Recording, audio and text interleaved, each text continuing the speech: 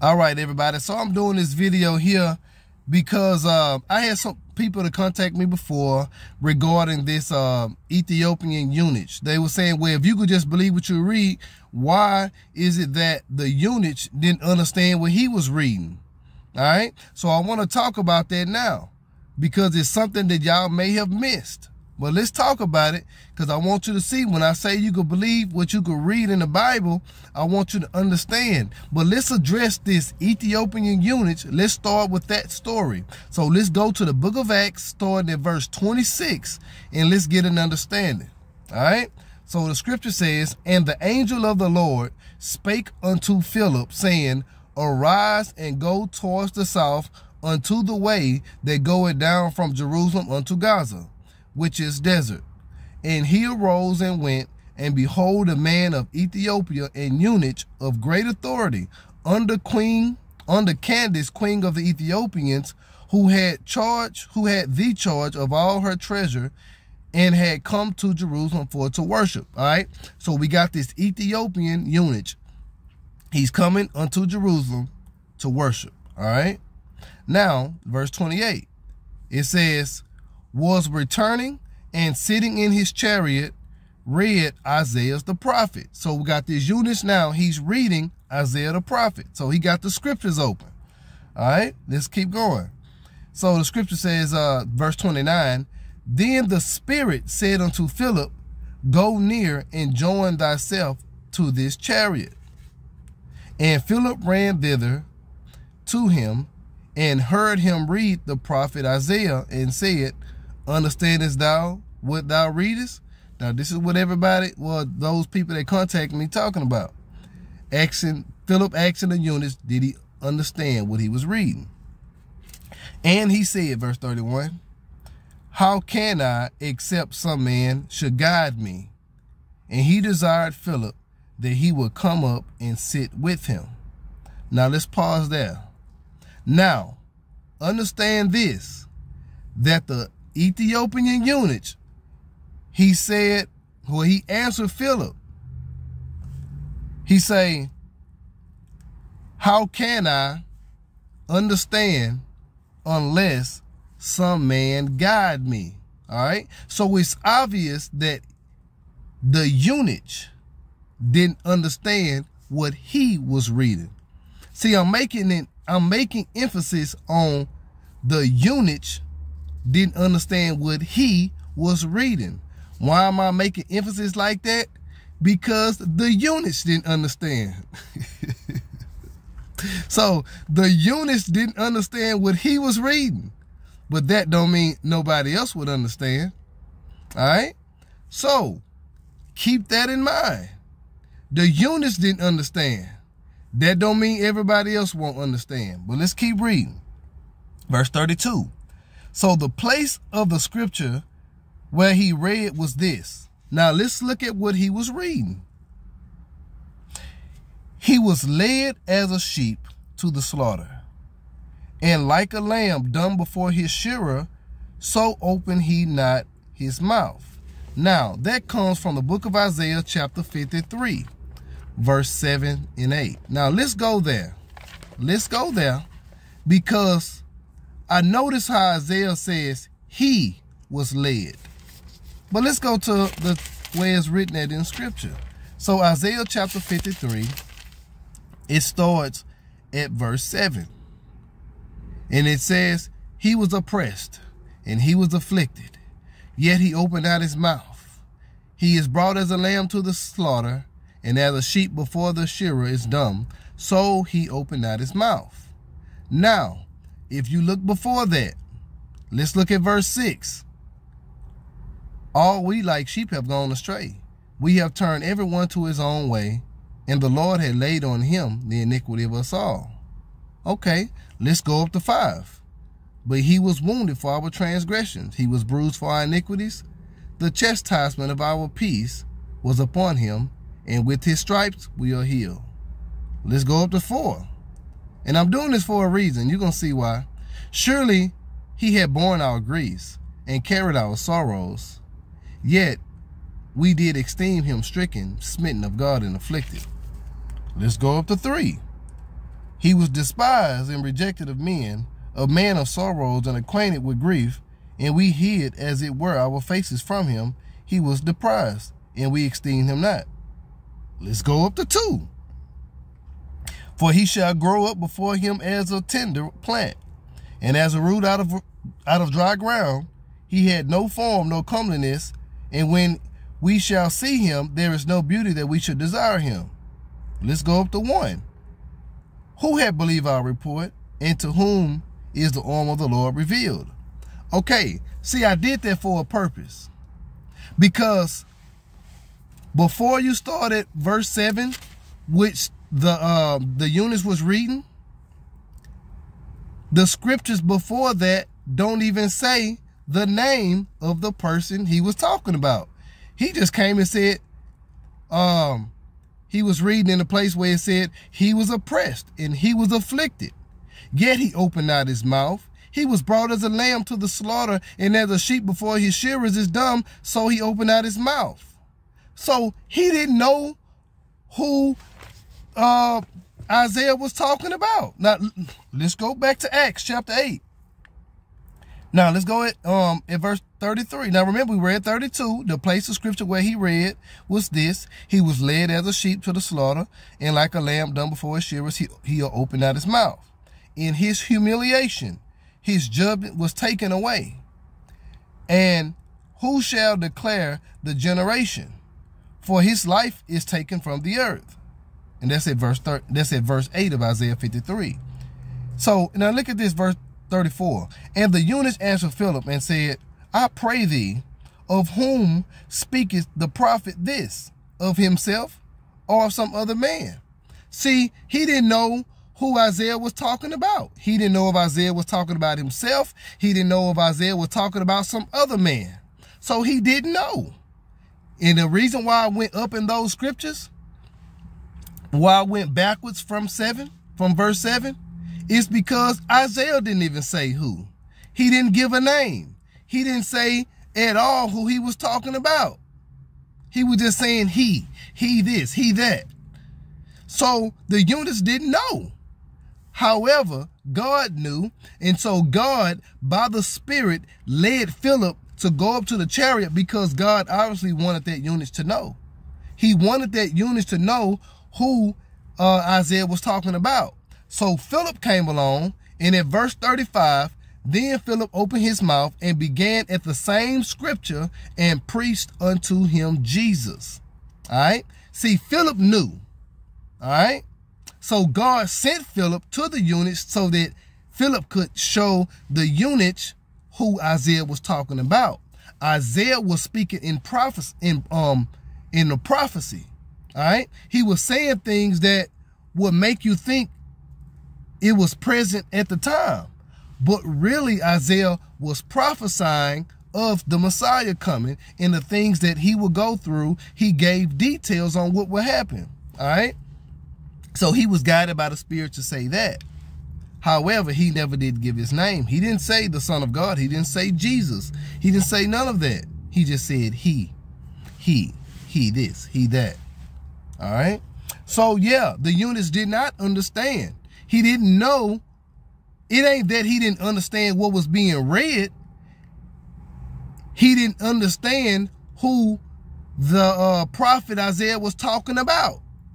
That's why he said, he says, of whom speaketh the prophet this? Of himself or some other man? So he didn't know because Isaiah didn't say who. All right. So let's see here.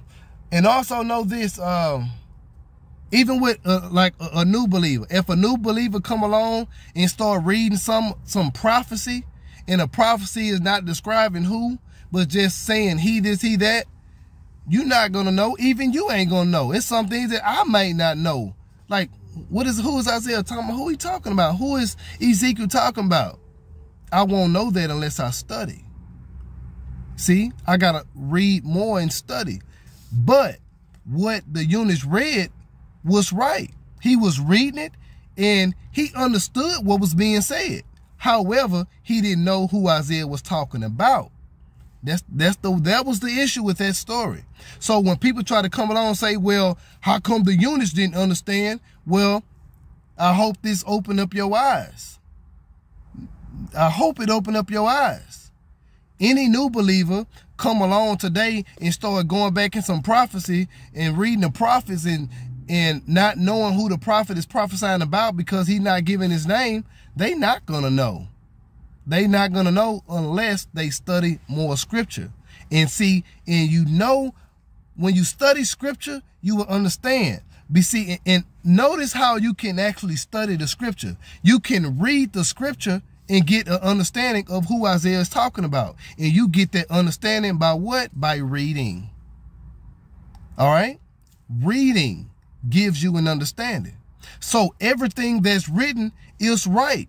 You don't need some other man to come along and tell you that what's being read means something else. Well, when Jesus said he was going back to the Father, that means he was going back to spirit. See, that's adding to the scripture. Jesus didn't say that. He said he was going back to his Father, and he always spoke in, he always referenced himself as son and his Father and God as his Father.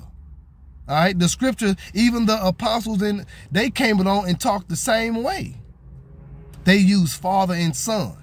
And Jesus used Father and Son. And neither time did any of them say that meant that Jesus was going back to spirit because he is the Father.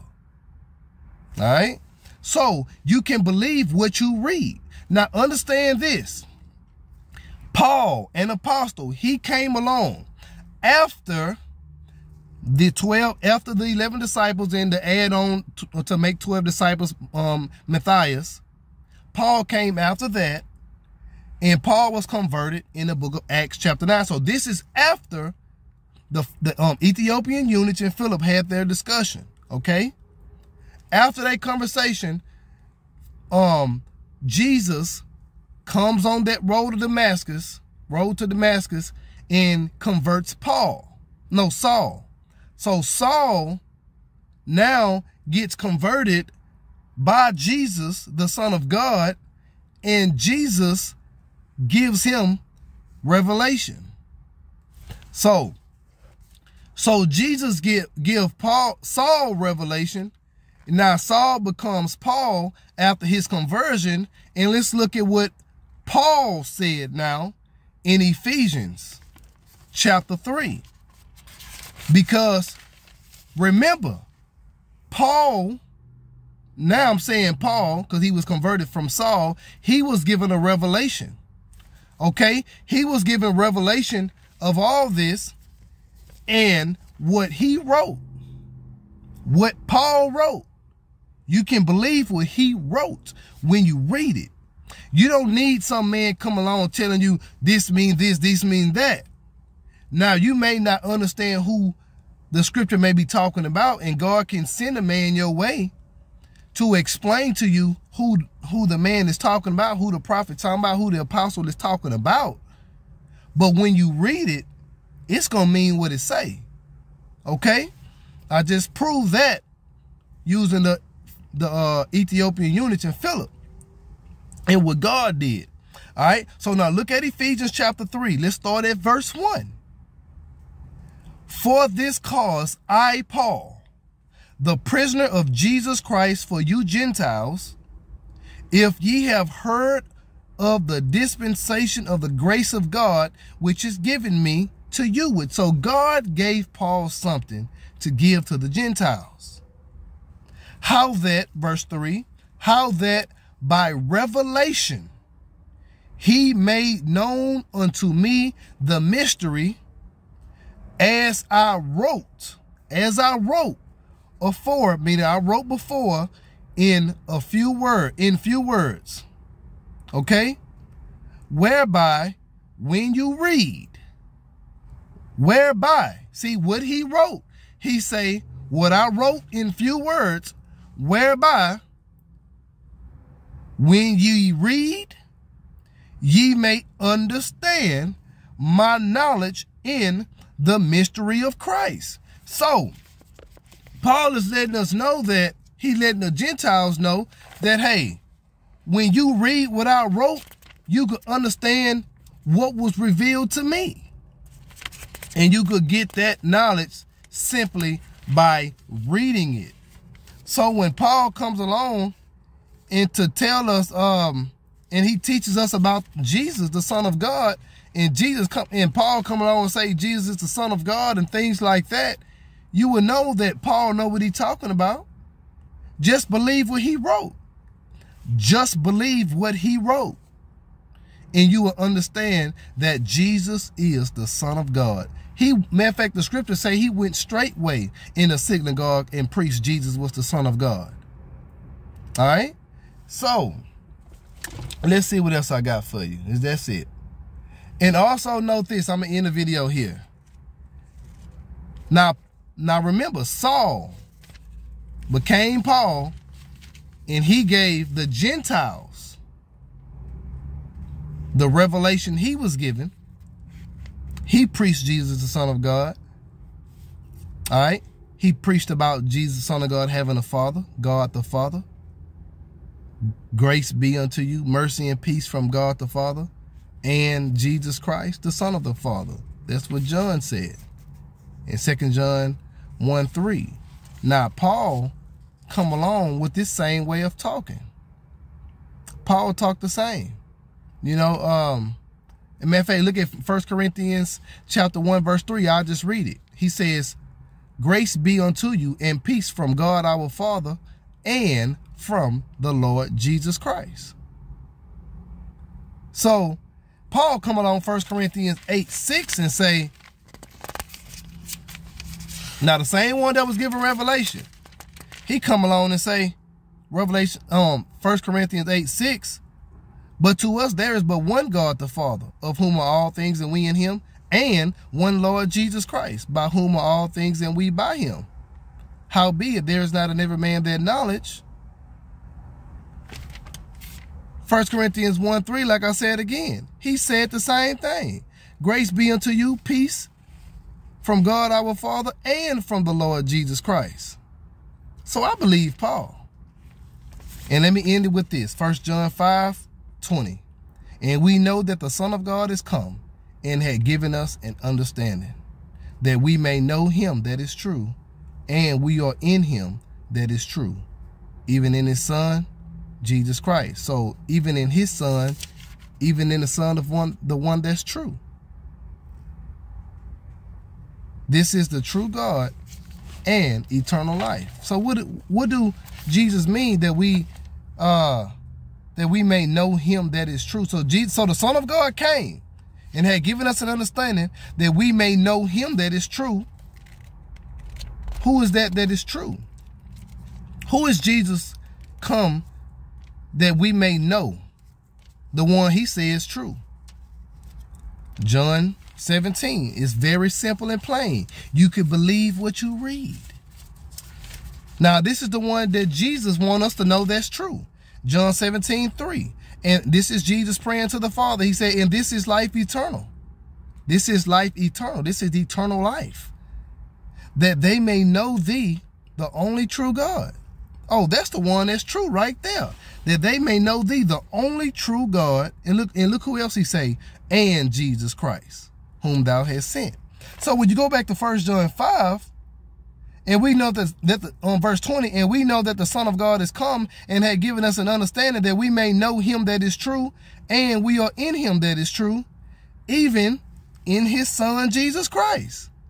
So whose son we talking about? The one that's true. So we are in him that is true, even in his Son, Jesus Christ. This is the true God that Jesus just said in John 17:3, and eternal life. Jesus Christ, the Son of God. He is the eternal life. So you want me to prove that's talking about Jesus being the eternal life? Well, let's look at 1 John. Let me read verse 1-3 and I'm done. That which was from the beginning, which we have heard, which we have seen with our eyes, which we have looked upon, and our hands have handled of the word of life. For the life was manifest. What was manifest? The life. And we have seen it, and bear witness, and show unto you that eternal life, which was with the Father, and was manifest unto us. That which we have seen and heard declare we unto you, that ye may have fellowship with us. And truly our fellowship is with the Father and with his Son, Jesus Christ. So who is that eternal life that was with the Father? Who is that eternal life that was with the Father?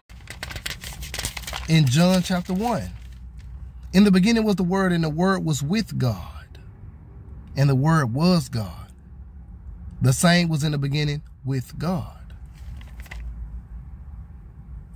1 John 1:3, that which we have seen and have heard declare we unto you, that ye also may have fellowship with us. And truly our fellowship is with the Father and with his Son, Jesus Christ.